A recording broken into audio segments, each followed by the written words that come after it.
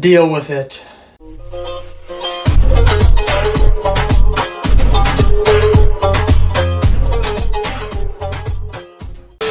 I'm just kidding. I'm just kidding. I'm kidding. I'm kidding. Relax, relax, relax, relax. Ladies and gentlemen, 3-2 win against Fulham. That was absolutely amazing.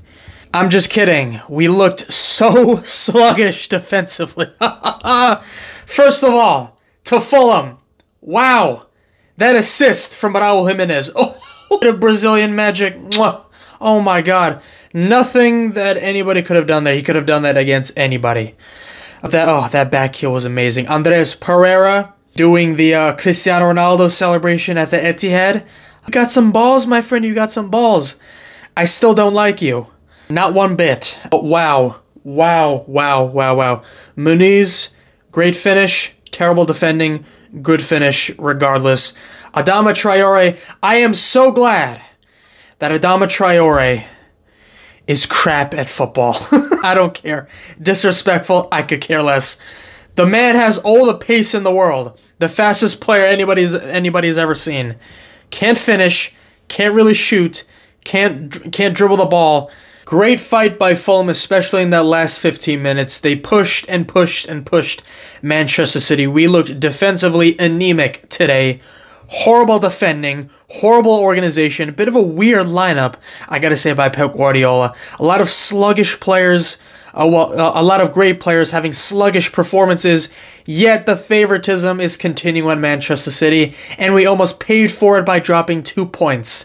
Fulham, great work, especially in the last 15 minutes, pushing us all the way. If it weren't for some horrible finishing by some of your players and some great goalkeeping by Ederson, this game could have been a loss. Fulham could have easily beaten Manchester City. We are weak inside, especially without Rodri and without Prince Harry on the field. But I gotta say, wow, Adama Traore, thank you so much for being a below-average football player.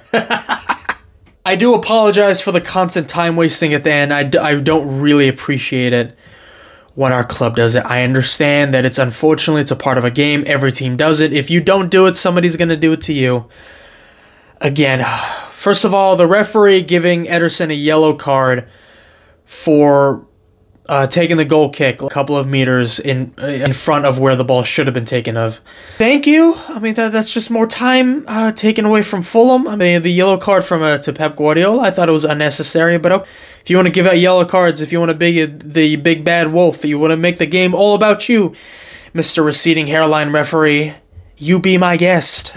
Now for Manchester City. Look, first of all, Mateo Kovacic. Mateo Kovacic.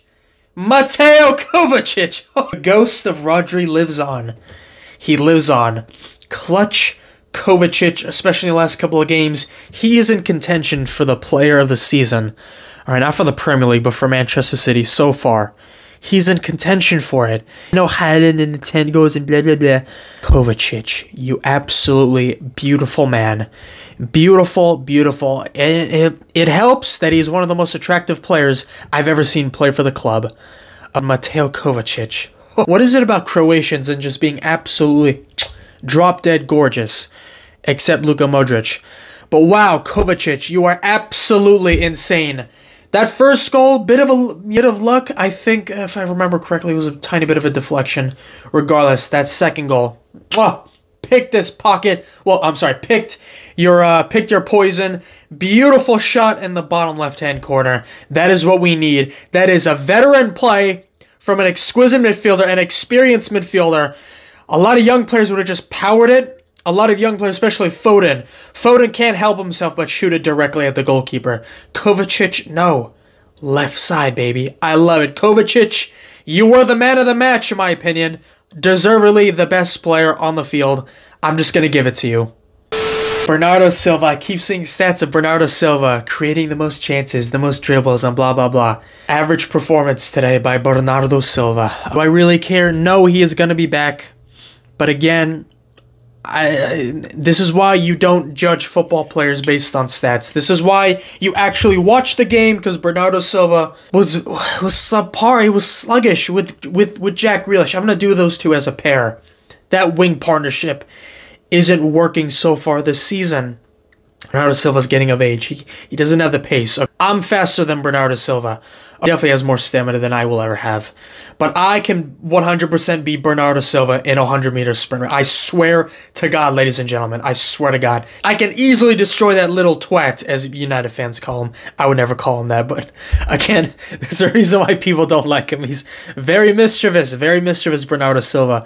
Especially with that throw in that Fulham ad. He just kicks, he just rolls the other ball in play. And you know, some call it smart, some call it mischievous, some call it, a terrible aspect of the game. I just call it Bernardo Silva, honestly. Again, Bernardo Silva, I love you, bro. I love you, absolute legend of the club. Pick up the pace this season, please. We cannot have you do this at the Molineux after the break. We cannot have you do that against Wolves at their stadium, because we will get found out. Remember what happened last year? We lost. Remember that. We lost. Obviously, Kyle Walker should have, Hwang Hee-chan should have got a red card, but still, we lost. Jack Grealish, sluggish today. That goal by Jeremy Doku, that is what wingers have to do. The last time I remember Jack Grealish scoring a goal like that, cutting inside like a winger is supposed to do, and scoring, was against Leipzig at the Etihad 3 years ago. In the Champions League group stage matches 3 years ago. That's the last time I've ever seen Jack Grealish score a goal like a proper winger should. Is Jack Grealish a traditional winger? No, he's a creative attacking midfielder put on that side by Pep Guardiola. That's why I don't like when people judge him based on goals and assists. But sometimes you gotta grow a pair and cut inside and shoot. Jeremy Doku. What a goal by Jeremy Doku. What a goal by Black Goku. Doku. Oh my God. Oh, when that goal went in. Oh, the adrenaline just kicked in my body. Thank you so much for taking the ball by the neck and saying, oh, you are going inside the net. I love you, Goku. Rico Lewis, what an assist. Beautiful game today by Rico Lewis. Just kidding. Not even assist. I wouldn't even count that as an assist. Terrible game by Rico Lewis today. You got found out defensively, my friend. You got found out. You still have 4 assists this season in all competitions. Today was a poor performance by Rico Lewis. I'm not going to hone in on him because it's just one player. Defensively, we looked completely anemic. That goal, Fulham's second goal pretty much proved how lazy our players are. Gundogan, I'm not letting you off the hook today. This is yet again another poor performance by Ilkay Gundogan. Great, you scored against Slovan Bratislava. Congratulations. Nobody cares. How about in the Premier League? How are you doing in the Premier League? Not good so far. You need to pick up the pace, my friend. My uncle, I swear to God. Defensively, we looked horrific. Horrific. Absolutely horrific. When Muniz scored that goal, I just laughed. I just looked at the screen, I just laughed. Where's the defense? Rico Lewis, jogging. Bernardo Silva, jogging. Kovacic, man of the match today, jogging. This is why Rodri is the best player on planet Earth. You don't notice these things when he plays, but when he's not there, you notice it. Fans of other clubs are noticing it. I'm sure Liverpool, we're going to Anfield soon. I'm sure Brighton, Villa, Arsenal are looking at that game and thinking, look at this weakness that they have. So, nobody can do the work of Rodri? Is that what you're telling me? I'll keep that in mind. We need a defensive cover in January. Phil Foden not being the creative outlet that I thought you were. What is happening to Phil Foden this season? You got to pick it up. As it's been 4 games this season.